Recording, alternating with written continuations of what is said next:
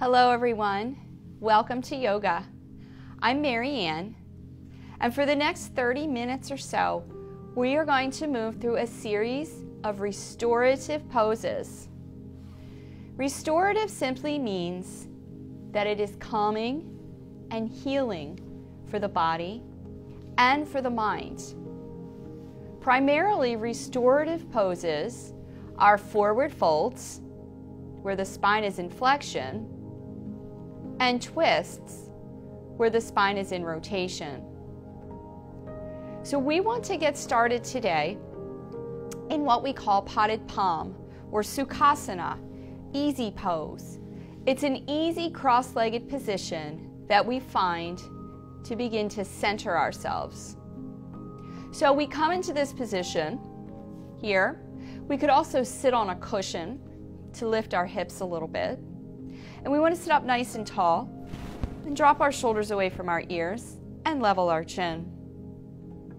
As with any practice, we want to bring the spine into neutral at the beginning. I invite us all to close our eyes and mouth and find our breath. So a large part of recovery for the body and the mind is the acknowledgement of the breath. So we want to notice, my friends, the inhalation and the exhalation.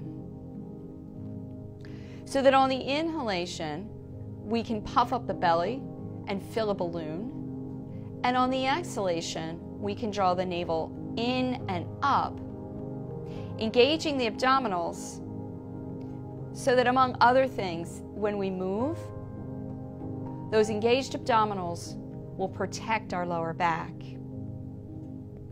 As we exhale, my friends, give it a little bit of a sound. Give it a little bit of a and then just allow that sound to dissipate. Notice how it makes your body and mind calm and quiet. All right, we are going to move into what's called a seated cat. We'll remove the spine from flexion to extension. So let's roll our palms to our knees and slide our hands to our ankles. From the center of the chest, lift the breastbone, tilt the chin, and roll the eyes to heaven. Slight back bend. Exhale, we tuck. Drop our shoulders, sit back, chin to the chest. Super gluing it, we lengthen the tail, open the heart, and look up. So my friends, if we had it from the side, it would look like this. Moving from the base to the crown, or from the bottom to the top. Now let's think about creating space in between each individual vertebra of the spine. Next time we're in flexion or that spine is rounded, let's hold. And in keeping with our theme today, let's separate the vertebra of the spine, tucking the chin, stretching the back, the neck, and shoulders, and creating space in between those vertebrae. All right, my friends, let's inhale and sit up, nice and tall.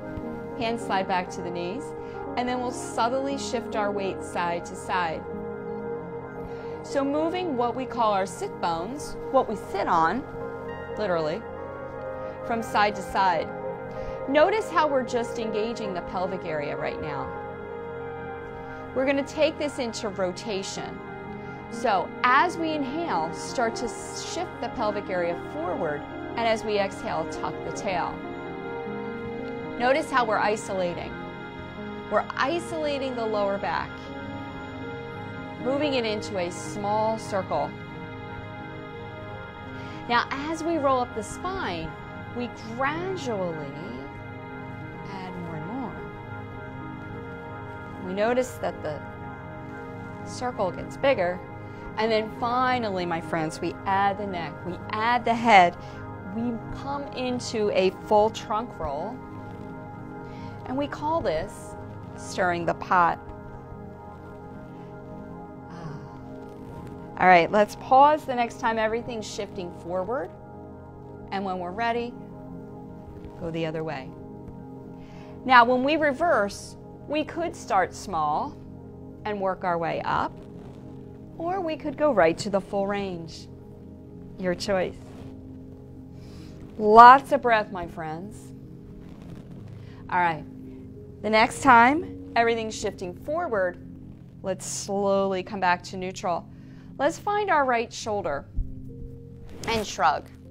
Now notice the neck, the head, everything is still except for the shoulder. And as we push down, feel the muscles right here engage and then switch. So we're feeling those obliques, those side muscles here. Start to wake up, getting rid of tension in the shoulder. Now let's shrug and roll. How does that feel? Now let's try both. Shrug and squeeze, yeah. Now add your elbows. So let's lift our hands away from our shoulders and start to increase the range of motion, and then reach for the sky. Full arm circle. Lubricating the joints with the synovial fluid that's released when we move like this. Reach through the fingertips, lift the chest, and then we'll lower the arms to shoulder height.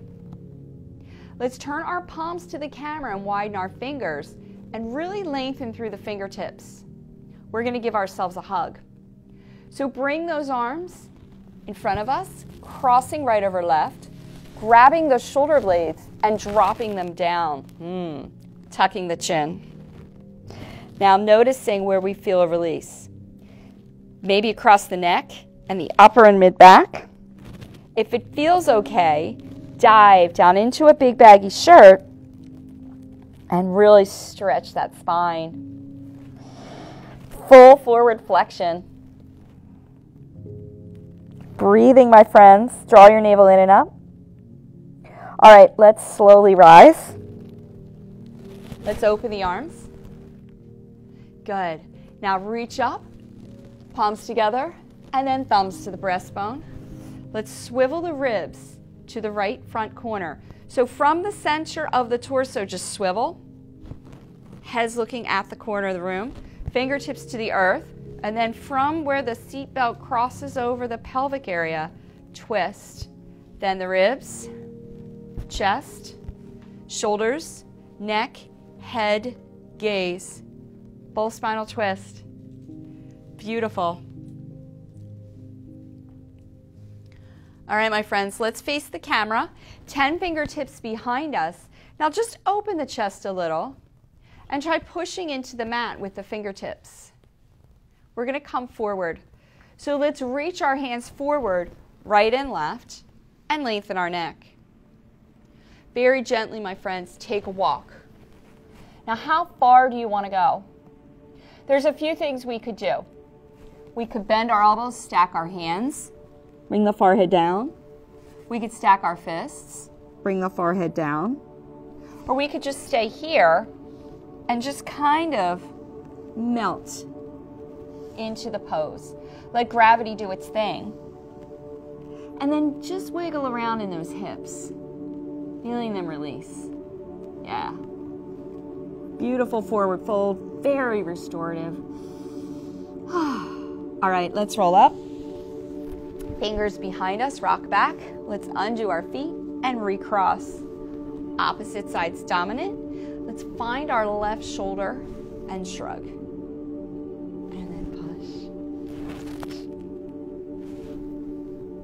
So we really want to notice here the fluidity of the movement this time. We've already released, let's roll back, some synovial fluid. Now we're releasing more, lubricating those joints. Now both. Squeezing the shoulder blades back and down. Let's add the elbows. Putting breath into it. And then reaching for the sky. Full arm circle, wherever that is for you today. All right. Reach up, my friends. Hold. Drop our shoulders. Let's lower our arms to shoulder height. Stretch those fingers. Now, can we sit up a little taller and then bring the arms in with the left arm crossing on top, taking our fingers to the shoulder blades. It's okay if we can just grab here. Dropping those shoulders, let's tuck our chin. First finding the release in the back of the neck. Then, if it's okay, continuing on our dive. Pulling the shoulder blades apart and breathing. Now, where can we put some more breath? All right, my friends, slowly roll up. Open the arms, big breath in. Palms face the sky, sweep them up. Hands connect. Thumbs to the breastbone. Swivel to the left. Same thing. Fingers down from the base. Slow twist. Now, we notice one side from the other. We try to avoid leaning back. We want to remain upright. Drawing that navel in and up. Giving those eyes a nice stretch as we look around the corner. All right, feels good. Come on back, hands to the knees. Let's take our right ear to our right shoulder. So here, drop the shoulders, sitting nice and tall, isolating the cervical spine. Head to center, exhale, chin to the chest. Head to center, left to left. Keeping those shoulders nice and low. Now, head to center, chin lifts high. And then as we exhale, take your bottom lip to the tip of the nose 3 to 5 times. Stretching out the jaw, the neck, throat. Nice. Head to center, left to left. Head to center, chin to chest. Head to center. And one more time, my friends. Head moves through center. We lift the chin high. Bottom lip to the tip of the nose. Really stretching all this out here. Getting rid of that double chin. We have one, hopefully. Head to center. All right, put it all together, circular clockwise. So ear to the shoulder, chin to the chest. Ear to the shoulder, and we lift the chin high. Exhaling as we tuck. So what we want to do here is release the neck, the shoulders, to a certain extent the mid and upper back. Pausing the next time the chin's moving toward the chest, and we'll reverse.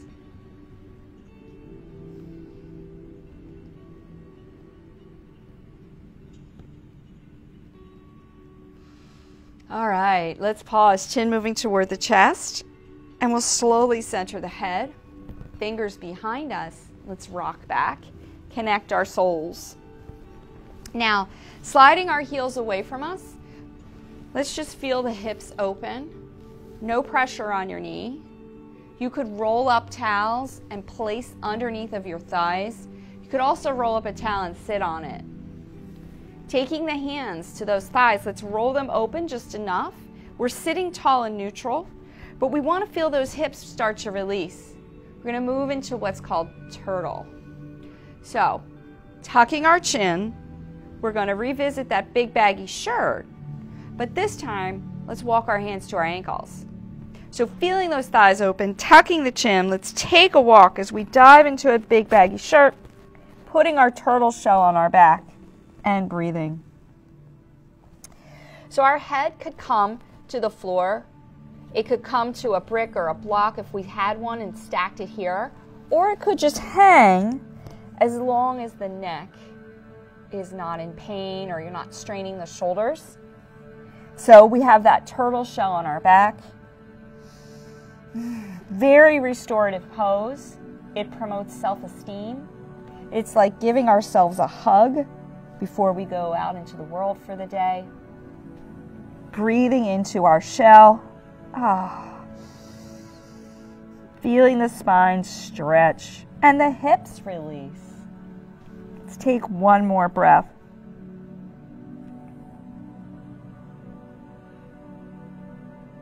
All right, my friends, let's roll up and we'll walk our hands back toward our groin. Let's open our right leg on a diagonal line and bend the left knee. Now we can pull the foot to the groin or we can just bend it. Keep it away from the groin. We don't feel it in the knees though. We want to be upright, long leg. Let's take our right hand to our leg, palm up, and reach for the sky, left arm. So this is a lateral spine stretch, dropping the shoulder, and then we lean. So this opens the side of the body, stretches the spine laterally, which just is a fancy way of saying side to side. We want to be able to take this top arm behind our earlobe, and if it feels okay, we turn and look up, adding a little rotation to the neck. If it doesn't feel okay, we can smile for the camera or even look at the earth, because there's no stress in this pose. Let's go the other way. So let's windmill the arms, taking the left hand to the floor, reaching up with the right arm, pushing our glutes down, reaching. Same thing, lateral spine stretch. We want to be able to bend this elbow, drop this shoulder. If it feels okay, we look up. Keeping the length in this leg. All right, let's try another one. Let's come back to center, reaching up with the opposite hand, bringing them to prayer pose, thumbs to the breastbone, turning to face our right toenails, and then drawing this thigh in so that our hips are square and in line with this ankle. As we exhale, hinge and fold, hands to the thigh, shoulders drop down, breathe. Try lifting the tail and lengthening. This is a stretch for our hamstring, back of the leg, spinal stretch, and a forward fold. Forward folds are very restorative. Hamstring stretches, very restorative. All right, let's come up. Let's try the other side. So centering our torso, extending, and switching. Hand here, palm up, reach up, same thing, lift, and go. So this time, let's think about the space in between each rib, creating more, freeing up space for our internal organs to function. Sending breath. All right, let's windmill the arms. We'll go the other way, same thing. Notice how the position of this left leg remains constant. We could start to bend and really deepen if we want, or we can stay here. Again, space, my friends, space in the ribs, space in the torso. Good. Let's come on back. Arms come up, thumbs to the breastbone. Swivel toward those toes, drawing this right thigh in so our pelvic area is square. Coming forward, hands to the thigh. If it feels okay, a little bit of pressure to the thigh, never to the knee. Notice how far we are from the knee. A little bit of pressure. Try curling the toes to the ankle, maybe even to the point where the heel lifts. Lots and lots of breath. Very nice. Come on back. Now let's extend our legs in front of us and we'll shake. Let's come to all fours. So facing any direction you like, let's come to quadruped. So palms are flush underneath the shoulders, hips, knees, everything's aligned, toenails to the earth. Let's move through our cow-cat. So inhaling, we sink, shoulders draw back and down, we lift the chin. Exhaling, we tuck, round roll, push the mat away, tuck the chin to the chest. So inhaling, we sink, shoulders draw back and down, we lift. Exhale, we tuck and round. Let's do two more. So from our tailbone to the crown of our head is the order in which we move. And from the tail to the crown. One more. So we're moving through flexion and extension. Little bit of a back bend, not too much. Then hold your flexion. Breathe. How does it feel now? Can we push the mat away? All right, let's move into lizard. So from a neutral alignment, let's move the hip and the shoulder closest to the camera toward one another, and we'll look down, see if we can get our toenails to the mat, and then switch. So this is lateral flexion, lateral spine stretch. Stretching out the side waist again, just in a different orientation.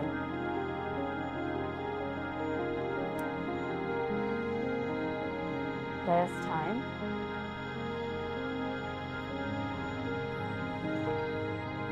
All right. Let's come back to neutral. And as we exhale, let's take our knees a little wider than our hips. Feet together, glutes to the heels. Rolling around in those hips. We want to feel that they're able to release. Now, if it feels okay, we can bring our chest between our thighs and our forehead down, reaching through our fingers. If not, again, we could bend. We can stack the fists. Or we can grab a pillow or a cushion or a towel, something to give us that boost. We want to feel those hips, though. We really want to be able to get into them and lengthen our spine. We're going to try to come from here to a quadruped crocodile. So this is flexion. This is child's pose, flexion of the spine. As we tuck our chin and come up to all fours, we bring our shoulders toward our wrist line. That's neutral. Finding the abs, and then inhale, settling back. Now, if we feel compression in the knee, then we want to roll up the mat. We want to pad up, but we shouldn't feel compression. So if we do, maybe reach your fingers forward a little further.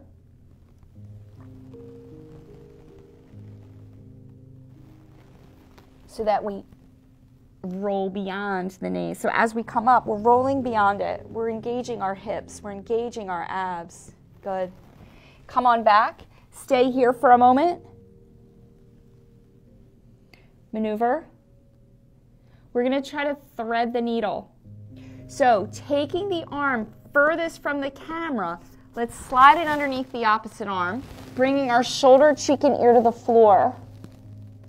Feeling that release across the upper and mid back. Little bit of rotation in the neck.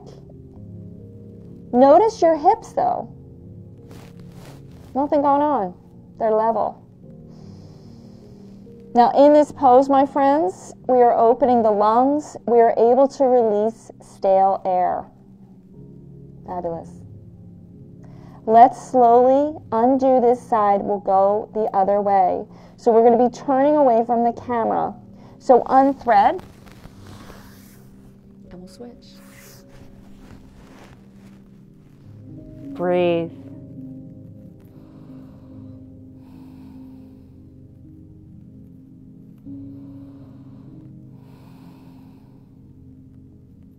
All right, my friends. Let's unthread.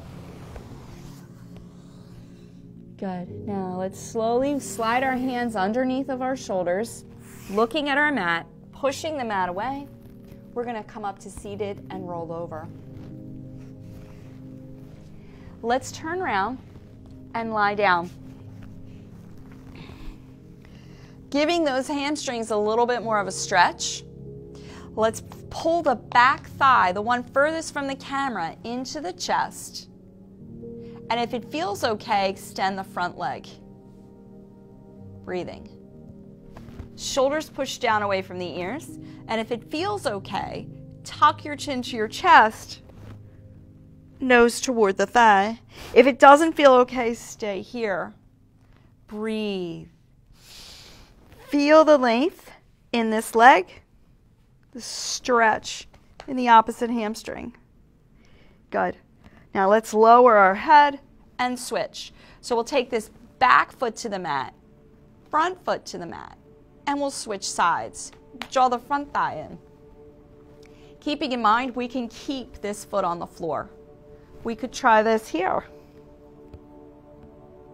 We could try it here. Lots of breath. Drawing that navel in and up. All right, let's lower our head. Let's bring both feet to the mat, and then we'll take the feet as wide as our mat. Let our knees fall together. So what this does is it internally rotates the hips. It flattens the lumbar curve to a certain extent so that it can release. If it's uncomfortable, come out of it. But this is very restorative for the lower back. Just in case we're feeling any discomfort from either the poses we did or maybe, who knows from what else, we slept the wrong way, we did something that kind of aggravated the lower back. Fabulous pose to come into. Hands to the sides, palms up, head to center. Let's close the eyes and mouth. So we want to take a moment here to just integrate all of our restorative work. Again, calming the body, quieting the mind, allowing healing to take place. Now we can stay here for as long as we like in this restful pose with the knees together, or we could heel toe the feet in and extend the legs into Shavasana, the ultimate in restoration. In Shavasana, we let go. We allow ourselves to melt. We allow ourselves to just be at one with our breath. So let's flood the entire body with air, and then we'll let it go. And then we'll flood the mind. And we'll just separate ourselves for now from the chatter. And with the next few breaths, yoga invites us to assume nothing.